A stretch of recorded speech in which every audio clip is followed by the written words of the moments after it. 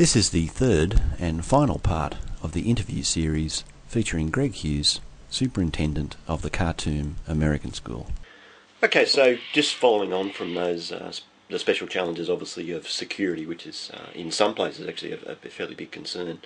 Are there any other sort of special challenges such as food? I know in some places alcohol is not allowed in certain countries, and how does the school deal with that, with staff from Australia, for example, who are fairly keen on those sorts of things? How does that all work? Yeah, no, it's a good question. I mean, obviously there's some adapting that has to take place on everyone's behalf. I mean, when you live overseas, it's a good thing to adapt to the climate. It's a good thing to be able to adapt to the food. It's a good thing to be able to adapt to the laws of the country. And I think that's something people have to look into before they actually head off.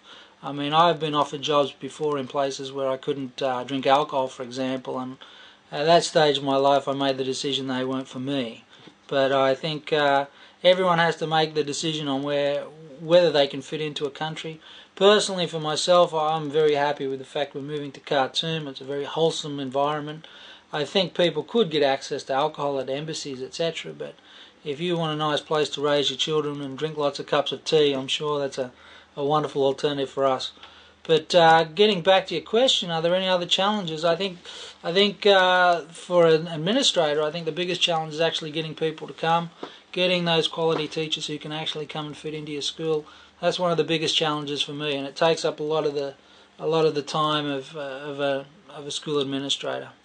So, do you think does it help, or is it something you look for that someone has the language of the country they're going into, or another language such as French, some of the more international sort of languages? No, that's a good question. To be honest, I think one of the wonderful things about working overseas is the adventure, and I think it wouldn't be an adventure if you're always going to somewhere where people are always speaking a language you know.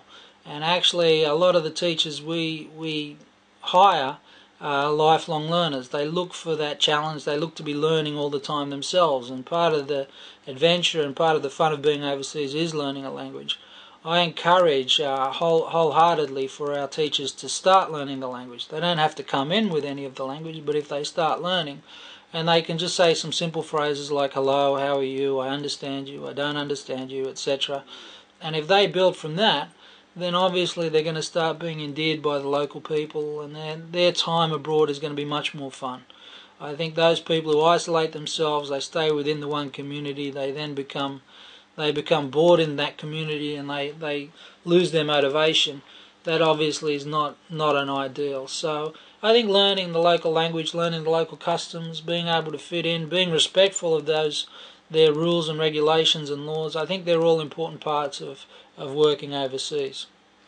Okay, so what are the benefits? Obviously, you've mentioned things like for people who like to travel, the adventure, a new place, learning the new systems, that sort of stuff.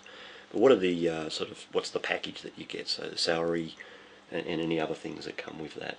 Well, obviously, we do our best to take care of our teachers, and we give them the best salary package and the best benefits that we possibly can. We give them medical benefits, we give them a flight home every year, we make sure that their housing is of a good quality standard, etc. The salaries we offer are tax-free, and we also do our best to make sure that we put on little functions throughout the year to make sure people are adapting, and they're not feeling left out, and they're feeling like they're not being listened to or looked after. And so we do our best, but it obviously is a challenge when every other school is doing their best as well. There really is a bit of competition out there to make sure that you can not only hire quality teachers but retain them, and getting them to stay beyond the 2-year contract or the 3-year contract is often something that you look forward to trying to work towards. Okay, so I guess to round up our series then, are there any sort of special tips that anyone who's listened to these 3 shows, who's interested, any sort of special tips about how to get into it, what they should be looking for, anything that you've learned from probably 10 plus years of experience overseas in this area? Yeah, no problem. I think I've obviously worked with a lot of administrators and teachers throughout those. I think it's been like 15 years now, Darren. It's been a long time. But I think the thing that's come that stands out to me is some people will fit in and some people won't. And I think you've got to first of all ask yourself some questions. Am I prepared to live this lifestyle? Am I prepared to work overseas? How flexible am I? Am I going to be able to fit into a country where perhaps I won't know the language? Am I prepared for those unexpected things that really will at times irritate me?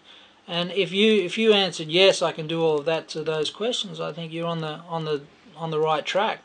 In terms of getting into these schools, obviously you've got to get some experience. You've got to start getting your references together. Make sure that you can show the administrators at your new school that you are a team player, a person who's going to work towards making your school a better place. Well, obviously, people do not look for a 9-to-5 teacher or someone who just comes in and teaches their classes.